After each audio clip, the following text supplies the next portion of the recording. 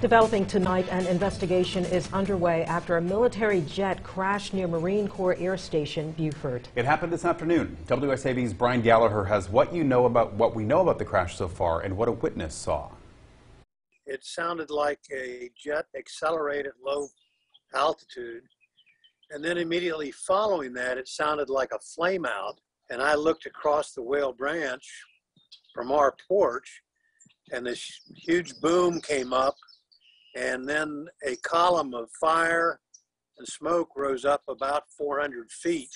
An FA-18 Hornet jet, like the one in the picture here, came down around 3:15 Thursday afternoon on Half Moon Island. The smoke could be seen in Yamasee. A witness who spoke with WSAV watched the aftermath unfold from his porch. The column of smoke and fire burned for probably at least an hour.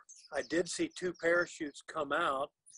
They were, when I saw them, about 200 feet, I would estimate, above the tree line.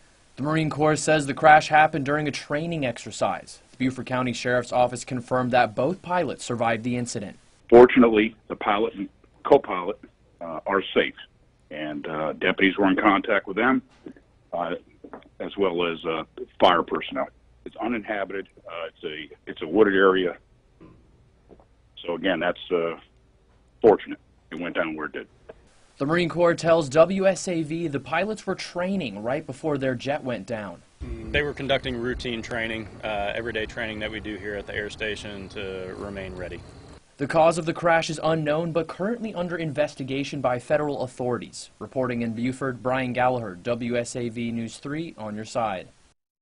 A military plane last crashed in a Beaufort County neighborhood in 2018. The pilot wasn't hurt then either. The F-35 Lightning came down roughly 10 miles from today's crash site.